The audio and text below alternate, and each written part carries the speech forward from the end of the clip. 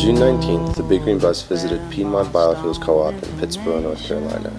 It's a worker and member-owned cooperative that has several locations in the area, processing waste vegetable oil into biodiesel, which is then sold to its members.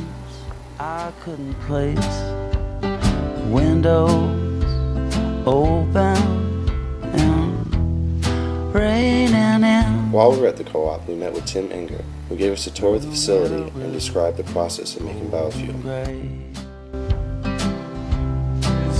A fat is a triglyceride. So you have a glycerin backbone right here and 3 fatty acid chains.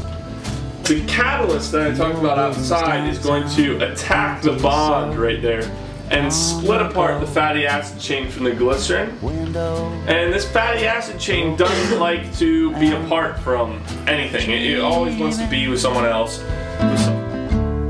So happy to leave what was my home. I learned about the chemicals that are used to put into the veggie to act as a catalyst to remove that glycerin. I had known that there was a chemical mixture, but didn't actually know what went into it. So that was really cool to find out about what they use, sort of how the process really works, hands-on. I have a new appreciation for the economics of it. The fact that it's really costs a lot to make, and actually, I did learn something.